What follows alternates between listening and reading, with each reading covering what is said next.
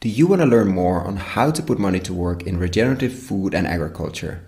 Follow our video course via investinginregenerativeagriculture.com/course or in the links below. Now, on to the podcast. You're going to listen to an episode about trees and tree planting. Why we need to plant millions of trees is known to most of us, but how are we going to do that? And how we're going to choose what to plant where and why to regenerate the 2 billion hectares that are currently degraded around the world. Welcome to another episode of Investing in Regenerative Agriculture, investing as if the planet mattered. A podcast show where I talk to the pioneers in the regenerative food and agriculture space to learn more on how to put our money to work to regenerate soil, people, local communities and ecosystems while making an appropriate and fair return. Why my focus on soil and regeneration? Because so many of the pressing issues we face today have their roots in how we treat our land, grow our food and what we eat. And it's time that we, as investors, big and small, and consumers, start paying much more attention to the dirt/soil underneath our feet. Before we get started, I've been recording these interviews next to my day job, and I will definitely continue to do so, and release about an episode a month. But at the same time, I would love to take this further, share more interviews. There are many more stories to share on investing in regenerative food and agriculture. More depth, improve the quality, maybe even doing some video series. So I started a Patreon community, which makes it easy to support creators like myself. If these podcasts have been of value to you, and if you have the means, I invite you to support me and make this happen. For more information, please find the link to my Patreon account in the description below. And now, without further ado, the interview. Enjoy! Welcome to another episode of the podcast. I'm Koen van Seijen, and today I interview Harrie, Arnout and Koen of Landlife Company. I've interviewed the co-founder of Landlife before in the first episode of this podcast about 2.5 years ago, and I will definitely link back this episode in the show notes below. I'm very happy to check in with them and see how things are evolved. And after a short check-in, we'll zoom into the question what to plant, where and why. As Landlife Company is taking on bigger and bigger projects and reforestation projects, this question is absolutely key. This interview is recorded live in the offices of Landlife, so I'm sorry for the background noises and the not studio quality. Enjoy. To my right here, very welcome both, the three of you, Harrie, Koen and Arnout. But we're going to start with Arnout and a short introduction into the personal question I always love to ask at the beginning. What brings you to planting trees all over the world, basically? Good afternoon, everybody. My name is Arnout Asjes. At Landlife, I'm responsible for the technology department. And to answer the question, for me, I rolled into this. I was just lucky to come in contact with the concept of planting trees in dry areas.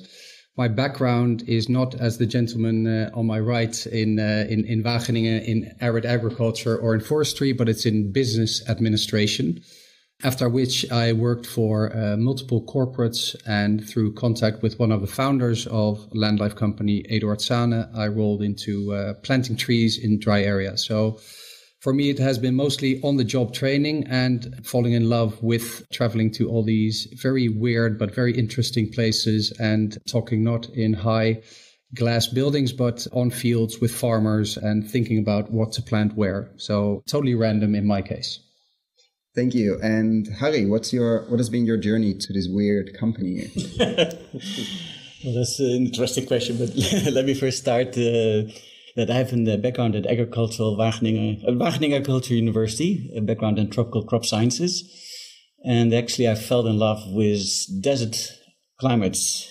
And being in desert climates, I was very intrigued to see how plants and trees are growing over there.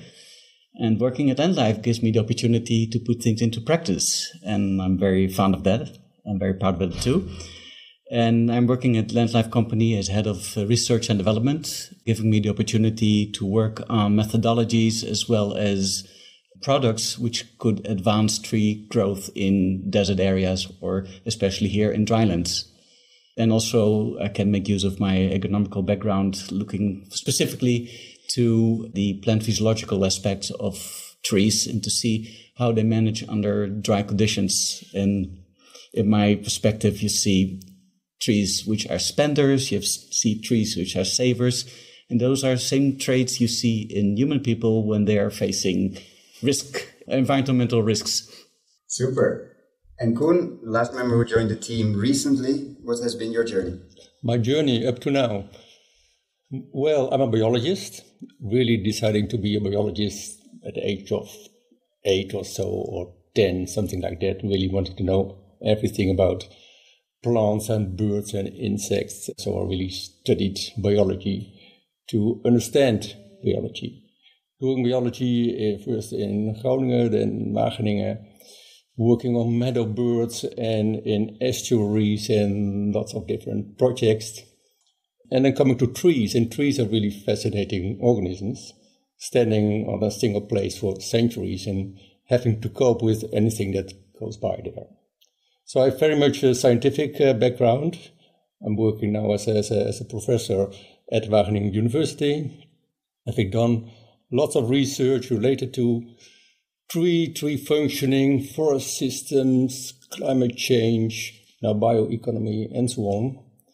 And for me, this is a very conscious decision, really to say, okay, I've been working now maybe 30 years on a theory, very much also in modeling and so, and now thinking, okay, it is really necessary to use trees, to use forests, to sequester carbon, to protect biodiversity, to protect areas and soils, and to hand them over in a better state to the next generation. So, and let's say companies like this, I mean, the science and the government are not going to do this. That is a too lengthy, too inefficient kind of process. So you really need, let's say, a kind of can-do organization. And let's say LandLife is very much a can-do organization, starting, communicating with businesses, getting the thing done. So that is really, really fascinating. And the next step for me to bring, well, what I can bring in this company, background in science and network and understanding of trees and trees functioning, and see to get this operational, well, in this surrounding. So that's my motivation. Coming back to Arnout for a second, could you give us the last, I wouldn't say 2.5 year download, because that's quite a bit, but a short update where LandLife company is now? What are your main focus points that maybe were different, let's say 3 years ago? Sure. Just going back to the total beginning, to stretch your question, Koen, we started focused on the cocoon, a product that we use to protect trees and to grow them in dry areas. This probably 2014 and the first half of 2015 was purely on product development. Harrie and I going to the Gamma and the Praxis here in Holland to get stuff to improve the product. Went obviously through a lot of iterations and then started in 2015 in the second half to plant trees in the field and use the product. Many a time we've been high-fiving in Amsterdam after a lab test showed that we were either water tightness or it could handle certain stresses and heat. And then in the field, obviously, you would get the in situ situation of termites eating it, or goats eating the tree shelter, or even baboons hitting each other with the tree shelter. So we learned a lot from the field experience. As I said, we went through multiple revisions of the product, and we feel, I think in 2017, that we really had something that we could apply in a lot of different areas, mainly obviously focusing on dry areas. Then the last 2.5 years, we really went from a product-oriented companies, basically a seller of cocoons, to a end-to-end reforestation company. So what did that mean? That meant that we are a project developer from the nursery, basically from seed to the nursery, to the planting and to all the monitoring of a project afterwards. So from a standpoint of accountability and transparency and project management, LandLife has moved into that area, which is why now our clients pay us for either for per hectare or per ton CO2 sequestered. So the business model really shifted from per cocoon to outcome-based finance, basically. And how has that shift been? I mean, how difficult has it been? I think outcome-based is something many people in the sector would love to do. What would be a tip, or how has the journey been to switch more to those outcome-based structures? Well, on the one hand, we were lucky that on a macro level, I mean, and Koen can attest to this, but the climate has not been helping the world, which means that companies, organizations, foundations like ours have been lucky in a sense that there's a lot of policy being developed. Think of the Paris Accords and think of the shipping industry or the airline industry that are now becoming more responsible for their CO2 outputs and that they need solutions. And yes, there's a big UN program called RED+, which you probably covered many times in this podcast, and other types of CO2 sequestration, but nothing on the level that the world needs. And we'll get into that later, but also the way in which reforestation has been done is a pretty traditional industry. So it's planting trees. Obviously, the people on the ground know what species they want to use and they monitor to an extent, but there has been nothing on a global level, not a lot of science being done for the simple reason that there's not a lot of money to be made. So in agriculture, obviously, there is a return.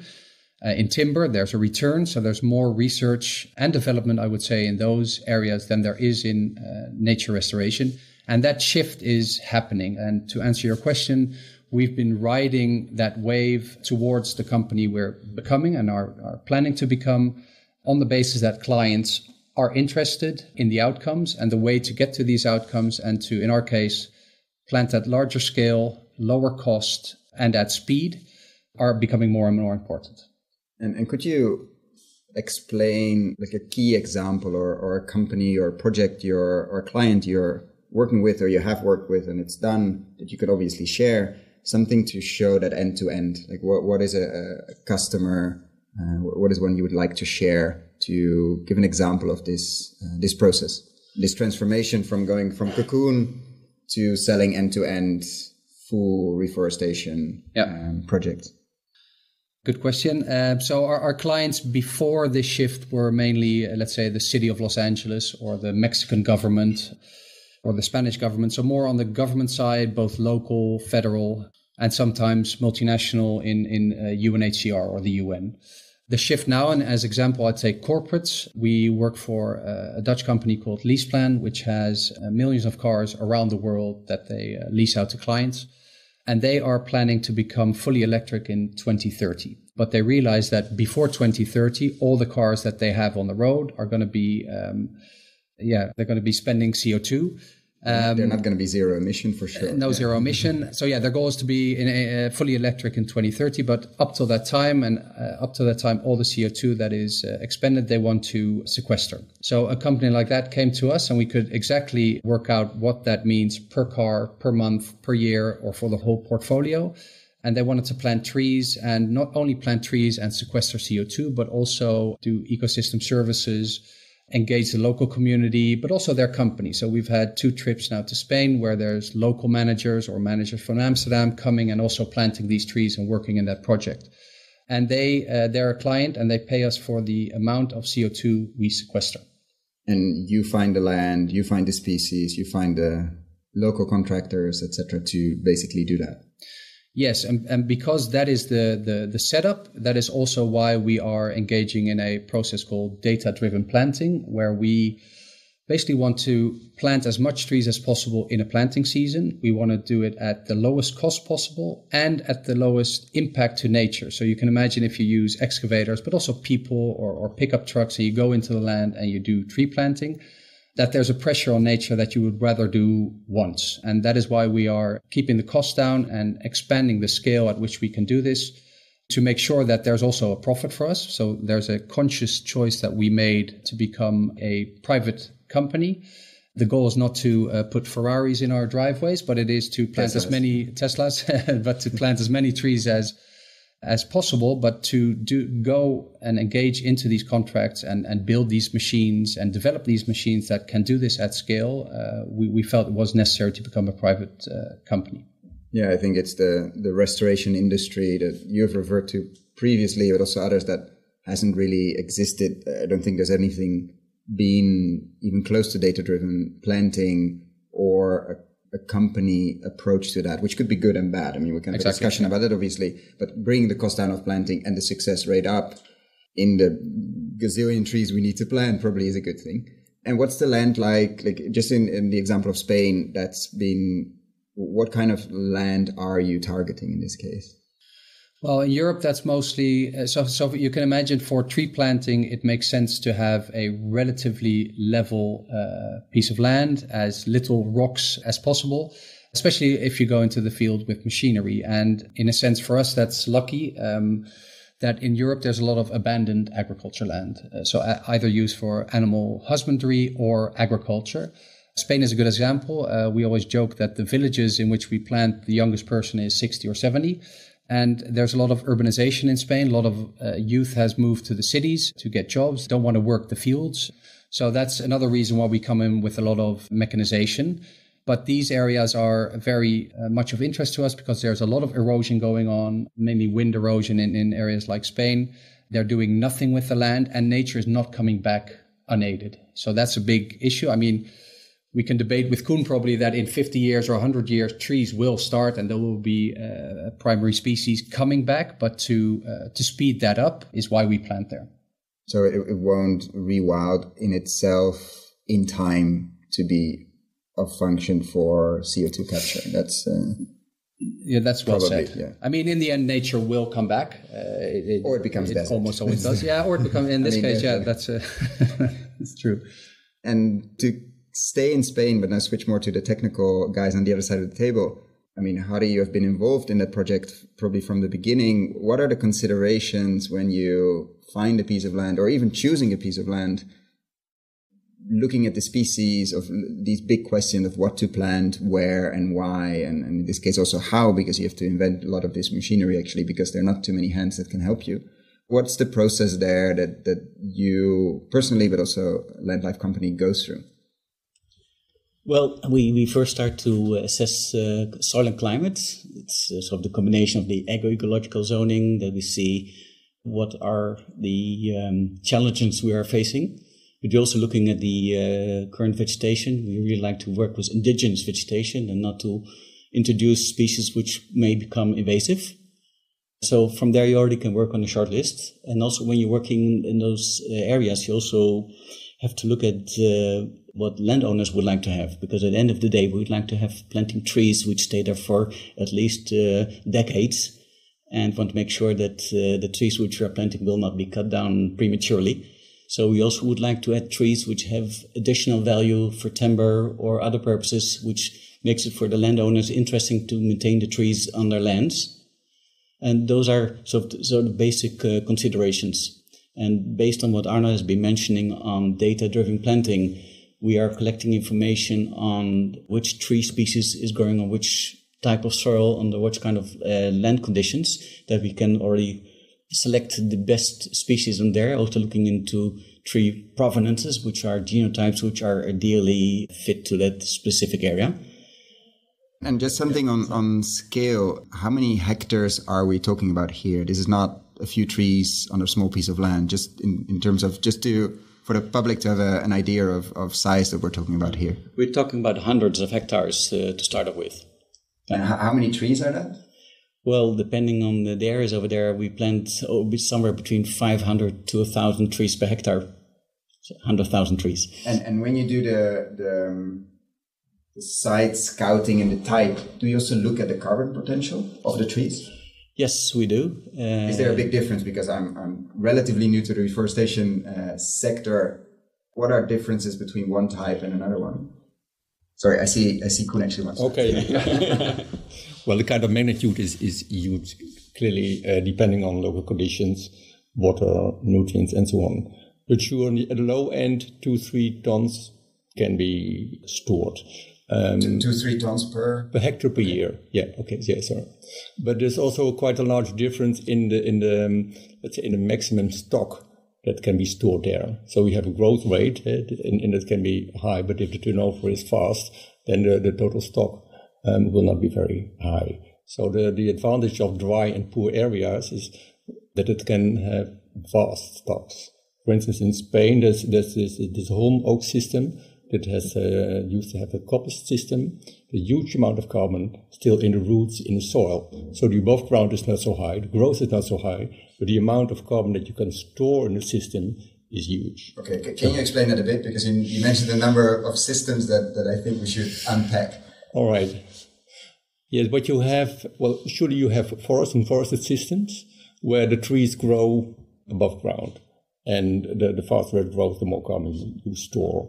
But in the long end, let's say the carbon is more secured in the soil, surely. That's most stable. So the carbon storage capacity of the soil is in the end, on the long term, surely a critical component if you move towards landscape scale restoration. And we need the scale is really important there.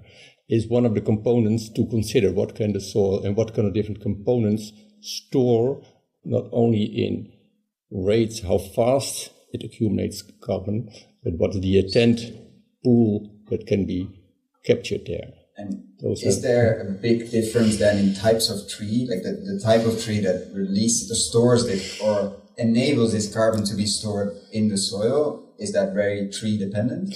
Yeah, surely, because some trees, very hard trees, if you're holm oak, stone oak, it decomposes very, very slowly. So growth rates are very slow, but the decomposition is even much, much less.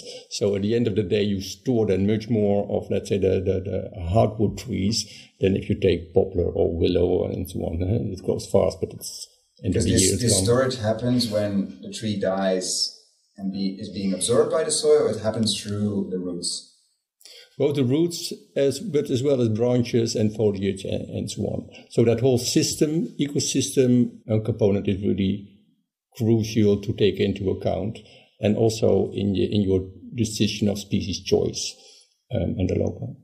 And another thing, what you mentioned, scale. Scale is really important because you really build in a forest a kind of forest environment, and the forest kind of creates its own environment in a sense. So tens and hundreds of hectares are good, but at the end of the day, you really need to restore landscapes, catchments. So there you have, let's say, you build a fully functioning system, and then you're not only talking about trees. You do talk about trees, grasses. Surely the most of the carbon will be stored in trees, but the spatial component and how that entire landscape is functioning in combination in what people accept. So the role of people there is surely crucial in what you can promise in the end of the day to customers. It's not only the forest, but the local owners need to accept and feel ownership with what you rebuild. If that ownership is not there, you're really making a kind of, yes, then if in the end of the day, what I often say, if you say there are forests, I was just in Nepal, and nobody is allowed to use the trees. Right? Very vulnerable. So in that sense, the value of the tree is the value of the match. And with lots and lots of fires there, people put it in fire and it burned because you cannot use it.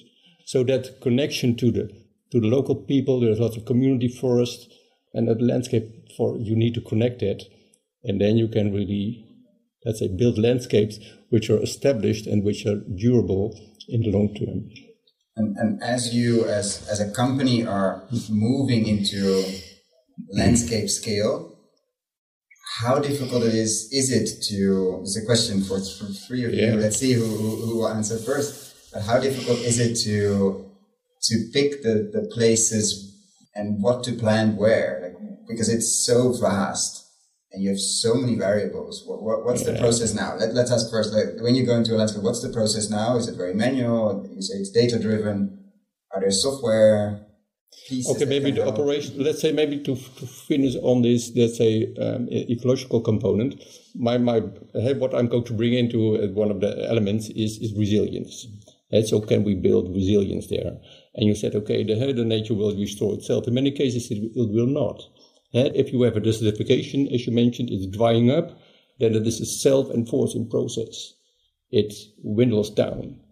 And resilience, the ability to bounce back, is that you want to build a forest, a fully, let's say, natural ecosystem, which is also bouncing back into the forest system.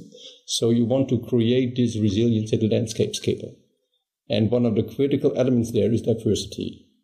That is both in provenances, which are adapted not only to current conditions, but also to future conditions. So that is the challenge. How local do you get, given that the climate is going to change to future conditions. That's an element to tackle.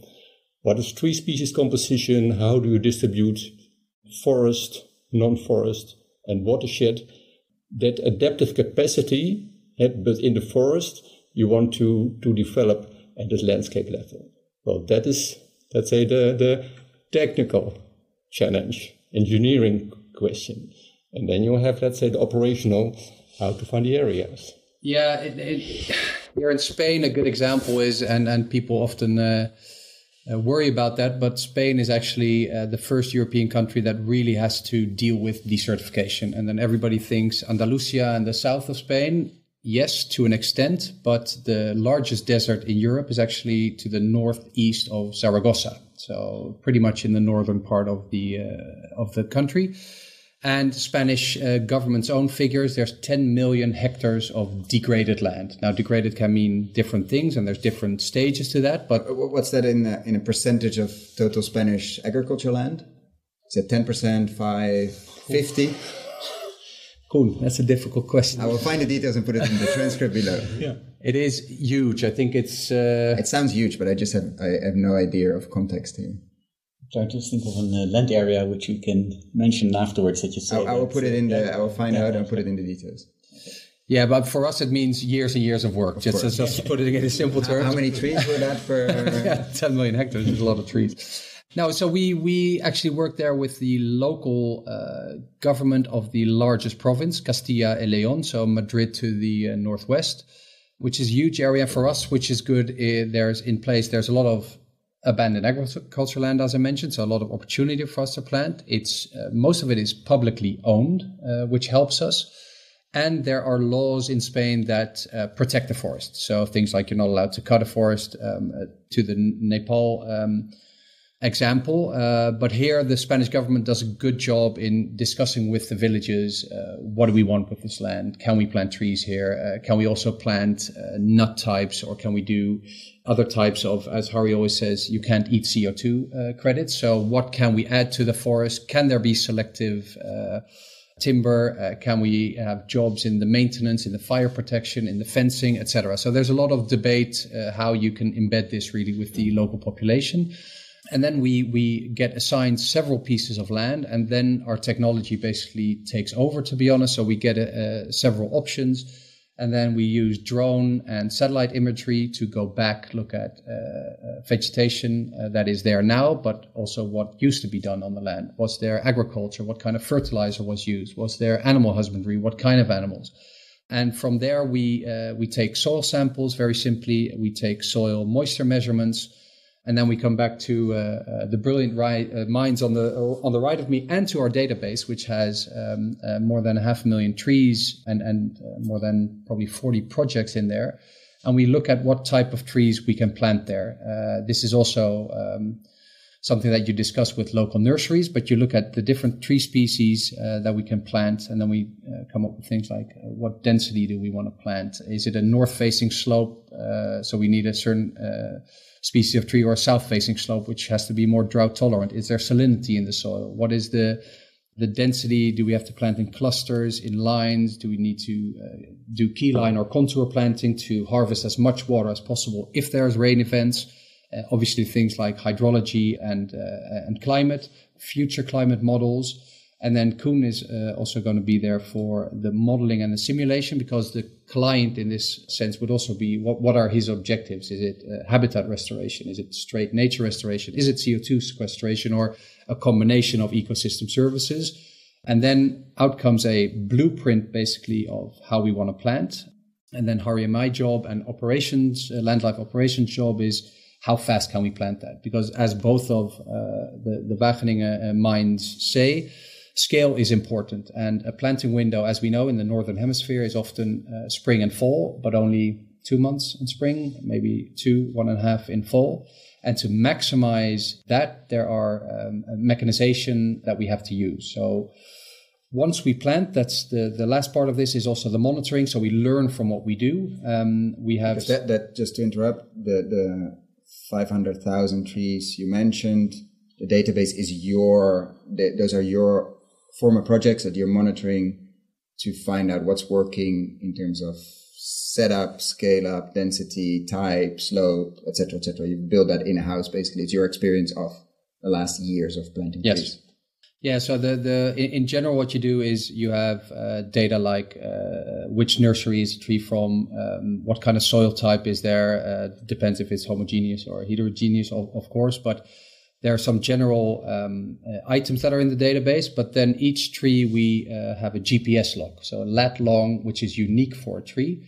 Then we register the species, obviously, the vigor rating, which is kind of qualitative, but it's a scale of how healthy a tree is. You can look at things like animal damage, branching, length of the tree, the diameter of the stem, and you track that over time. And you can overlay that with a climate model to see what tree has done better, but also things like we planted this type of tree in May, but also in February. What happened? What is the best period of time to plant that tree? And does it do better on a south-facing slope? Or does it do better in a valley or on a slope? Or is it better for erosion or for CO2 sequestration? So all those elements we gather.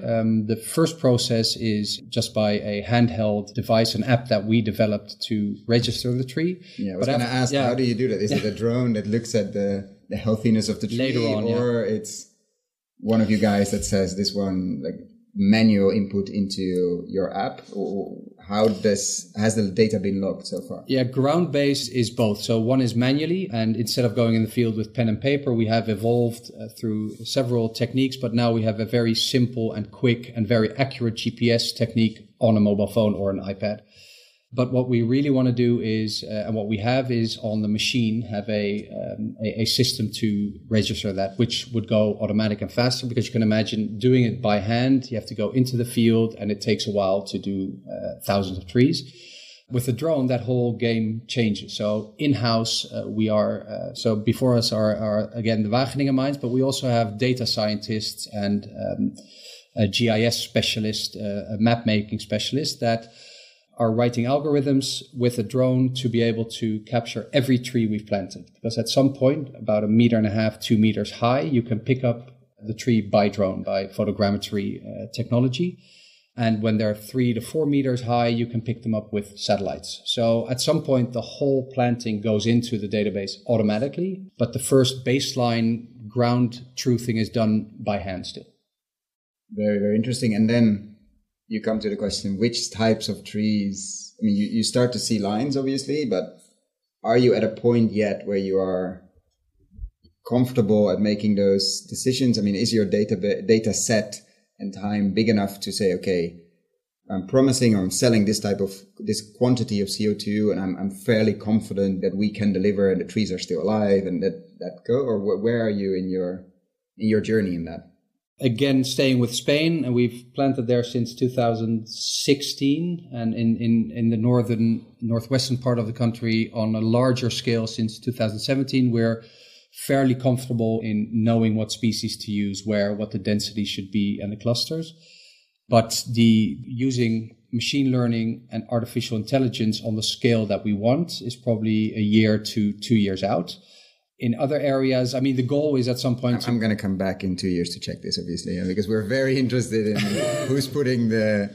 who starts answering almost this question of what to plant where and why, and what kind of supercomputer can we use to at least answer part of that. But I think it makes a lot of sense, obviously, when your data set is big enough and you start to see lines with the brilliant minds of Wageningen on the other side of the table to speed up a lot of things, especially as larger projects come in. But you say 1 to 2 years. What's the biggest hurdle at the moment? Is it software? Is it data? It's, one is data, yes. So the amount of data that we need to do this has to be larger. And especially on the machine learning side, it's like teaching a computer to recognize a cat on your screen. You need a lot of images. The goal is at some point to be able to recognize a species, the length, the vigor, all from the sky. So you need a lot of data to do that. For now, we're doing that mostly on our own projects. And as we are a young company and trees are not the fastest growers in the world, that simply is a natural system that will take a little while. But as you can imagine, if we do 3 flights of a field per year, there's a lot of data coming in, especially if it's 150,000 trees in one area. Then it goes relatively fast. So the 2 years is maybe on the long side, because now Koen and Harrie can go into the database and already determine, certain aspects of what to plant, what not to plant, what to do in the fall, what to do in the spring. So there's already decisions that we take based on the data, but that is growing faster and faster as time progresses and as the amount of data that we capture progresses. Okay, and I'm going to ask, instead of the entrepreneur and the operation guy, to the science guys, what do you think is the biggest hurdle to really get to that level, to do hundreds of thousands of trees and pretty well and accurately predict, also with changing climate, like you mentioned before, Koen and Harrie? It's a question to both of you. What do you see as the biggest hurdles from your work on selecting these and creating these resilient forests? Surely access to data and available data is crucial. And it really is unique. What Landlife Company is doing is to sample this not at high detail, not only per project, but globally. So that means that even with short time series, and for the coming years we will have short time series, then we have a huge environmental range and a large range in climate types, in soil types, and in treatment types. So because that environmental range is so huge, you hope and to expect that within years we would be able to give an answer on your question. And surely we can connect what has been done elsewhere. So there is data available, not a lot compared to agriculture or whatever. But surely there are sites which have longer time series where trees have been measured. We can look back in time if we sample trees and core them and do some dendrochronological time series, which is... What does that mean, sorry? You cut a tree and you look at the tree rings. So how fast has it been growing at a particular site? That can only be done at not comparable. You don't do thousands of trees there. But at least you get a feeling. Hey, you can do tens. You say, okay, this has been growing there so fast. That is the kind of information you already can get. Now, surely for the modeling, it is hugely important, because without data, you have no use of whatsoever model and no use of whatever brain. You need the data. That's for sure. And another aspect there, which is critical, is diversity, as I mentioned. Diversity is a kind of risk management approach.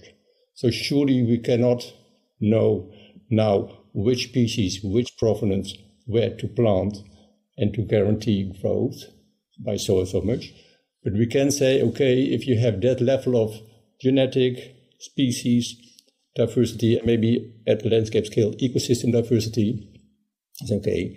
At least the system is able to adapt to those conditions. And then you have a much more solid argument for what it can deliver.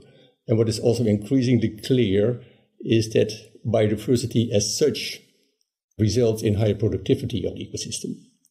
So you can say, okay, this tree is growing fastest, but if you have a given diversity of species, then a system as a whole has a higher overall average productivity. So those are then the aspects that you can show and bring on the table already now. I want to be conscious of your time, obviously, and ask a few final questions to the three of you. If there would be one thing, Koen, you could change overnight, you have a magic wand, you go to that and say, that I'm going to change X in the agriculture, land use, restoration industry space, what would it be? Where would we wake up tomorrow morning and we'll see what you have changed? You can think about it if you want, if you have something. What you need now is to know where you can work, where you can make where you can plant, essentially, where you can and are allowed to change the ecosystems. I think that's also a major operational hurdle. Where is the soil? Where is the area available to work on? I think, and that's an operational hurdle to connect to people and to see, okay, where the projects can start. So a list of landowners open to restoration at would be scale, very, very at scale, sure, would be very helpful. Yes, at the scale of tens of thousands, hundreds of thousands of hectares. That is really important then to get to the operational phase at that stage, at that scale. I'm going to ask the same question to Harrie, obviously. Yeah. Well, I really like to see put the trees in purpose for mitigation of climate change, because that's what's really need to address at the moment. And it's a serious problem, and we have to move fast. And that's, I think, what we're after in this company. And to do that, because I think a lot of people are getting on trees against climate change, the bandwagon. What would you see? What would you hope? Would you like everyone to be on that boat? Would you like every landowner to start planting? Would you like to have a special type of tree that grows faster and stores more carbon? What's your... Would you have the magic computer that answers all your questions? What is it? Well, data different planting should give that answer, but clearly, like Koen mentioned, we have to look into biodiversity. And there's no one single bullet or not one single tree which can do the trick. But we have to get community involvement here, that everybody realizes the necessity of carbon sequestration. And Arnout, the same question for you. What would you change overnight if you had all the power? Yeah, I have the most boring answer, but it would be on the policy side. So there's a lot being done on conservation. The UN does a lot. But for a project like ours, to replant trees, to plant trees, so reforestation and afforestation, there's not a lot of policy around it, and it's difficult to see the direct benefits. There's huge direct benefits that we've listed a lot of here, but financially it's still a stretch. But if we would be able to, for instance, CO2 credits, if you could get ex ante instead of ex post credits, and it's being worked on, but the EU, for instance, it's difficult to, on the certification side, to make that happen. That would be a real boost for not only Landlife company, but a lot of companies and potential companies that are trying to start up in this space, to be able to do a lot more of these projects. Just worldwide, there's, I think, 14 million hectares of forest still being cut down every year.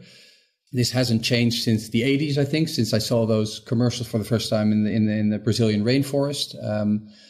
I won't get into politics, what is happening there now, but there's still a lot of trees being cut, a lot of mining being done.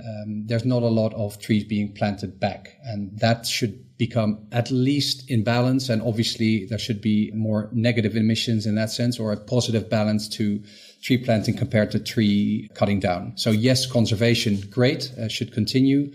But the area that we are starting up in, and we don't have a lot of competitors, I would welcome more and more policy to make that possible, to plant more trees. And the final question as the audience, let's imagine there's a theater full of active impact investors that are on the tree bandwagon. They're on regenerative agriculture and food and soil restoration. And what would be, obviously without giving investment advice, what would be a place to start? Which books should they read? Which documentaries should they do? Which place should they visit to start thinking about how to put their money to work, which could be quite a lot, could be a bit less, but most of us are also investors through our local banks, etc. Where would you start your journey if you're interested in reforestation and the restoration industry? Well, it's a good question. And as I said, we when we started the company, we were not struggling, but debating, do we become a foundation? Do we become a stichting in Dutch? Or do we become a private company? And what is the business model? And as I said, we moved from making a product towards a end-to-end restoration. So it's a good and difficult question to answer. If the easier part is where to look to see these kinds of things happening. Always, I think, from satellite imagery is the Dominican Republic in Haiti. The amount of deforestation done in the west side of the island is unbelievable. And from space, you just see, and all the erosion and water damage that happens there compared to the Dominican Republic is amazing. But there's, mining sites all over the world where you can see what deforestation does, and timber, which is not controlled. So I don't think the public can imagine what the impact is, but I would say try to imagine what the other side of that impact is. If you go from brown to green, if you have a brown piece of land and you plant trees there, and you do it in a smart way, what that looks like in 5 or 10 years. And that is something that is now doable. It's possible. The technology is there to do this. So it will become an industry, what we're operating in, and it will become monetizable, if that's even a word. But it's, cities now in the US put amounts of money on trees in their streets from a shade perspective, not having to use the air conditioning, the beautification, and it's always a difficult debate. Is it $500 this oak or $250? But that is becoming more and more commonplace. And I think the same will happen in nature restoration. And just the amount, the bills that countries have to pay for hurricane damage, erosion damage is becoming huge, and insurance companies are jumping into it. So I think this is becoming an industry, and it's becoming a money-making industry, and really money-making for good. It's not just profit for profit, it's making profit off of trees. And I think in a few years, this will be an investable business. And exactly what shape or form, I don't know, but I have the feeling that that's going to happen. So definitely keep it on your radar. And going back to the gentleman on the other side of the table, any ideas, books to read, documentaries to watch, places to visit, if you are an active impact investor, because you have seen many places, Harrie, I know, where to go to get the best sense? Well, I do think it is seeing places. That is really the thing. I mean, as an investor or as any person, it is really good to do in many, many places. If you go to Africa, which has the deforested, where the soil goes into the air, where you see the impact of human there and the consequences of human society, then you really understand that something needs to be done there. And I also am convinced that there is a return on investment there. If you put it there, it's on the long term, but if you bring in money and the consequences of return over the longer time, I'm sure that will be brought back to you. But looking at those sites, and what happened there, and what are the potential consequences of not acting, I think that is really touch and feel, and then it brings into you and not in the reports.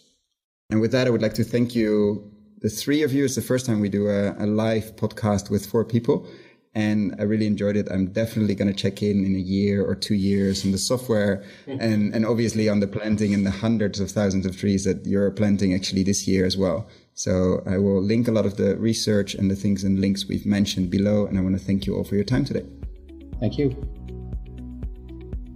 You just listened to an episode about trees. I hope you learned something about the restoration industry and how we might be able to plant millions and millions of productive trees. It won't be easy, but it's absolutely crucial. If you found the Investing in Regenerative Agriculture and Food podcast valuable, there are a few simple ways you can use to support it. Number 1, rate and review the podcast on your podcast app. That's the best way for other listeners to find the podcast, and it only takes a few seconds. Number 2, share this podcast on social media or email it to your friends and colleagues. Number 3, if this podcast has been of value to you, and if you have the means, please join my Patreon community to help grow this platform and allow me to take it further. You can find all the details on patreon.com/regenerative agriculture or in the description below.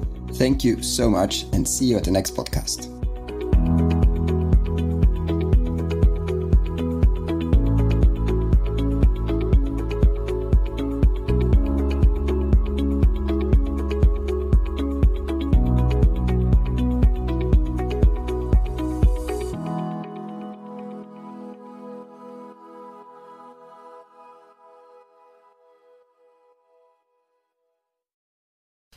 Dear friends of the podcast, I'm super excited to share with you the online video course Investing in Regenerative Agriculture and Food. How to put money to work in regenerating soils at scale and growing a lot of tasty food while doing it.